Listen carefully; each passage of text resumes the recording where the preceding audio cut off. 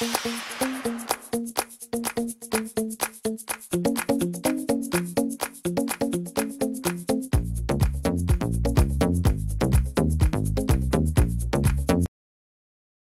Williams was told by the BBC not to swear, so he made the audience do it instead.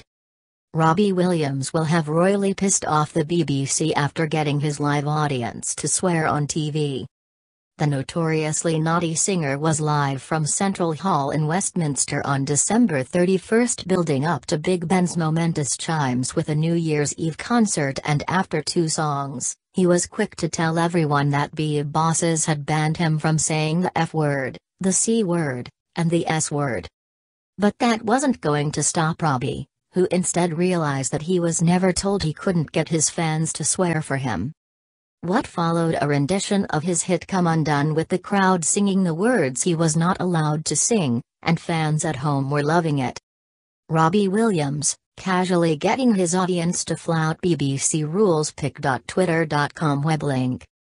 Bex Lewis, at Bexless361, December 31, 2016.